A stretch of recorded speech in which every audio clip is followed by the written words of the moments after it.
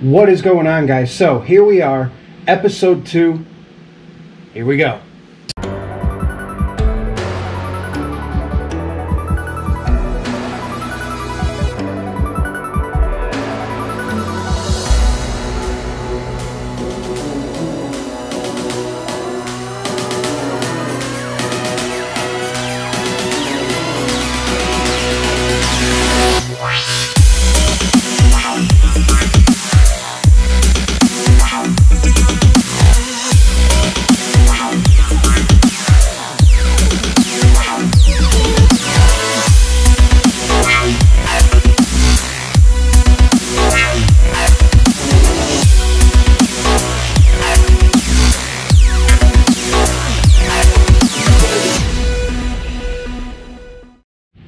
Welcome to episode 2 of the TIG series. We are going to be going over some basics again yet today, and like I said in the previous videos, or the previous video, the episode 1, if you haven't seen that, click back and check it out. It was last Saturday. We are going to be going over the entire TIG process, start to finish. So if you guys are already TIG welding, then a lot of these beginning videos are not going to be for you, but if you are a beginner or you're looking to get into this, these are where these videos are going to really help you out. So I have to apologize first and foremost for the Grizzly Adams thing going on here. My barber is shut down, and truthfully, I don't trust myself with scissors or clippers. We could definitely get into some interesting looks if I get my hands on clippers, but other than that, I hope everybody else is okay out there. I hope you guys are staying safe. I hope you are taking the recommendations that the CDC has instilled seriously, and not freaking out about everything, because all this really takes is a little bit of common sense, and we can kind of kill this thing where it started. So be smart, be safe, and don't panic. But let's get on to what we're doing today. Today is going to be all about setting up your torch. We are not going to do any welding again in this video, but we are going to show you how to set up your torch right out of the box, how to set up your cups, what cups to choose, and also we're going to be sharpening our tungsten for various different metals. Now, we're going to focus mainly on DC TIG welding today, which things are set up a little bit differently, but not that much differently. It's just going to be all about the tungsten grind.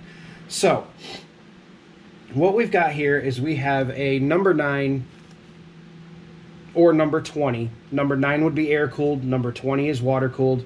This happens to be a CK Worldwide flex head torch, so you can bend it. I don't like to bend it too much because you can only bend it so many times before the copper inside breaks. But number 20, water-cooled flex head torch. And I'll bring you guys down to the table so that hopefully you'll be able to see in frame, because it's hard to frame on a GoPro that you can't see the screen on. But you've got a 3/32 2% lanthanated tungsten. We have a stubby back cap. We have our normal size back cap. We have what equates to basically a number 3 or a number 4 cup. We have our collet body and gas diffuser. We have our collet. And we have our little cup shield that goes on the torch. So what we're going to do is we're actually going to assemble this torch as though we just got this thing right out of the box. So the first thing that you're going to want to do is you're going to want to check to see which side has the larger threading and which side has the smaller threading. The larger side is where your gas diffuser and collet body are going to go, and this side is where your back cap is going to go. Now, first things first, you're going to want to put on this little heat insulator. Now, this little heat insulator basically insulates the torch, which is made out of kind of a rubbery substance, from taking too much heat and melting your torch out. Now, the next step is you're going to want to take your collet body. Now, this collet body, I believe,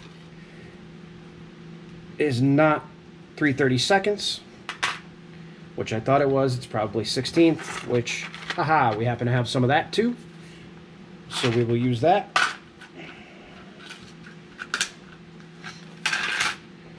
Yeah, so we are 1/16, which we have a 3/32 collet, so that's going to make things a little funky, but this really doesn't matter. So the next step on this is once you get your insulator in place, you're going to want to take your collet body and screw it down in there nice and tight.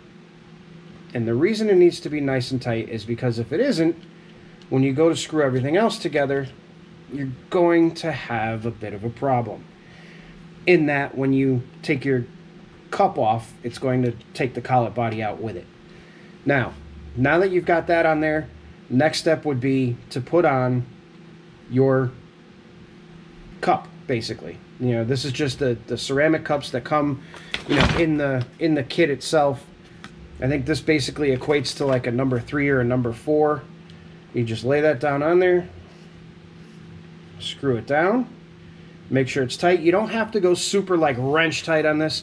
Just make sure that it's snug and you're good to go. So that's what we've got so far. We have our collet body and gas diffuser installed.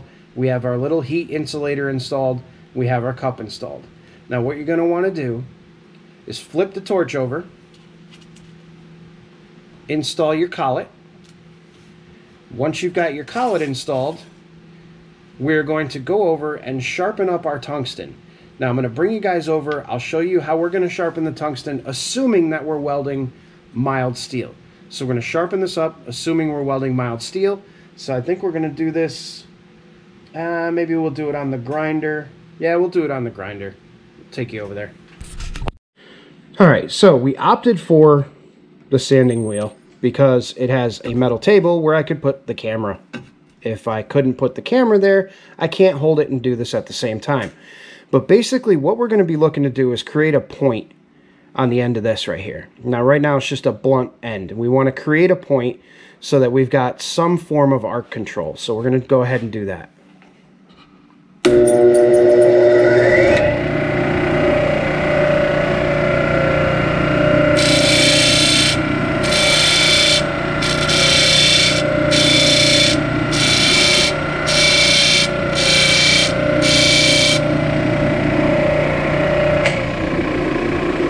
Alright, so now we got ourselves a nice little point on that tungsten.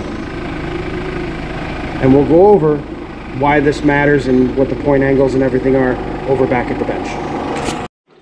Alright, so now that we got our tungsten sharpened, let's go over a couple of things when it comes to sharpening tungsten. Now the first thing you might be wondering is, what angle do I sharpen that tungsten at? And does it matter? And yes, it does matter very much. So what we're going to do for illustration purposes, we're actually going to use this piece of aluminum and we're going to bend it in different ways. Now, ultimately, when you generate an arc with your welder, that arc is going to come off of probably the lower 2% of the electrode, or the lower 2% of your taper. And what that does ultimately is it creates an arc that'll be about that wide. So if you can imagine, you know, right here, the width of this at about that level would be, I don't know, let's just say 4 or 5 millimeters. You're going to get a 4 or 5 millimeter arc about this low. So the more that you taper and the sharper that you taper, the sharper your arc is going to be ultimately. So if you've got a pinpoint needle point, you're going to be focusing pretty much all of your heat straight down, directly down with a very small arc cone. And in future episodes when we get to welding, you'll see what I mean about that arc cone. Now, of course, it all depends on your torch height as well. If your torch height is too high, your arc cone is going to be very big. If your torch height is too low, you're going to dip into the material. If it's just right, you're going to have a very controlled, very sharp arc. Now, where you don't necessarily want a super sharp arc is on ultra thin material. And wow, saying ultra there just kind of but on ultra thin material, because when you focus a ton of heat into a very small area, like let's just say we're doing, you know, 1 millimeter thick titanium, that arc being focused so small in a butt joint is literally just going to create a hole. You're never even going to get the material around it hot enough. So when you're welding thinner stuff like that, you take your tip of your tungsten and you bring it out a little bit, and you'll get a softer, more fanned out arc that will cover a little bit more material and give you a little bit more leeway when it comes into actually punching filler rod in there. But again, this is more advanced techniques and we'll get into that. I just wanted to kind of give you guys an idea. So when you're first starting out, you're going to want your tungsten to look about like that. So that's a a pretty safe angle, and you can't see it really on this 1/16 because it's too small, and the GoPro I don't think will focus that close up, but it is about at that angle. So what you're going to want to do, set it to this angle, grind it at this angle, and you'll have a pretty good starting point. You can then play with it as you start to get welding.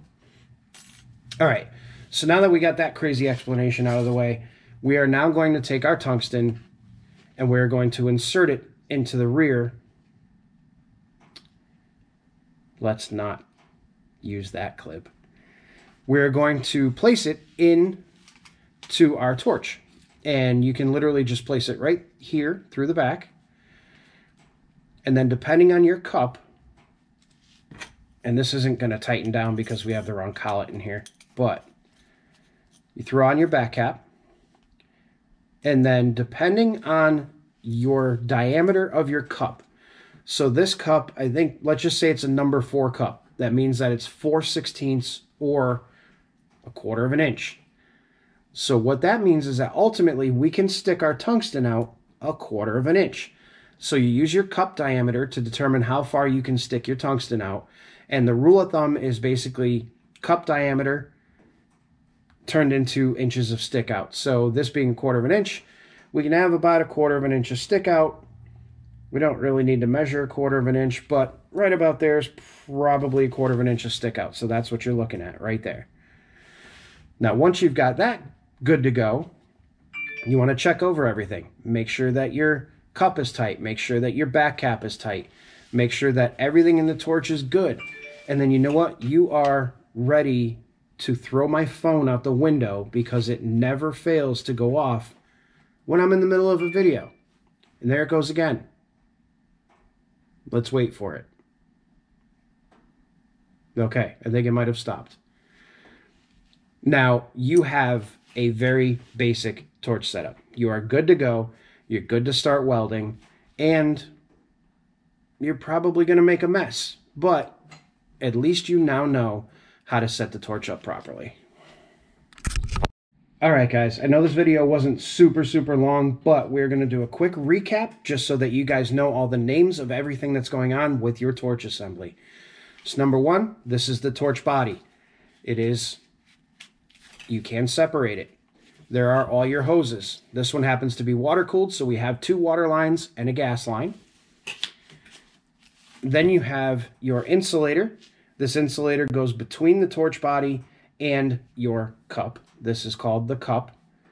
And the next thing you have is your collet body and gas diffuser. And now this is what is normally with the kits. So the tungsten comes through the center here. All of your argon flow comes through these little holes around the edge. Unless you use something like I use, this is called a gas lens, which has a diffuser built in that diffuses the gas flow much better. You don't need these right off the rip. You can actually use a collet body without an issue, without having any problems. This just gives you a little bit of extra leeway when it comes to gas coverage. But collet body, you'll be good to go. Then you've got your collet, which this happens to be a split collet, or not a split collet. Split collets are what come with these. This is a tapered, I don't remember exactly what it's called, but it's a tapered collet that basically when you tighten it down, it moves to one side and it pinches the tungsten. And I found that these last a lot longer, so I tend to use these more. Then you have your back cap. This happens to be the long back cap. This happens to be the stubby back cap. And if you notice, your tungsten will go pretty much all the way in there. So if you want to use the stubby one, you're going to have to cut it. The tungsten, that is. All right, so I hope you guys found that video informative. In the next video, we're going to start going over turning on the machine, getting the machine settings right, what you should set your machine at when you first start welding so that you have halfway decent results. And yeah, so hope you guys enjoyed that one. I will be making another one next Saturday. Will be episode 3. And again, stay safe, everybody. Stay smart and don't panic. I will see you guys on the next one. Hit that subscribe button. Hit that like button. I truly hope you enjoy all these videos because I really like making them. And I'll see you on the next one. Have a good night, everybody.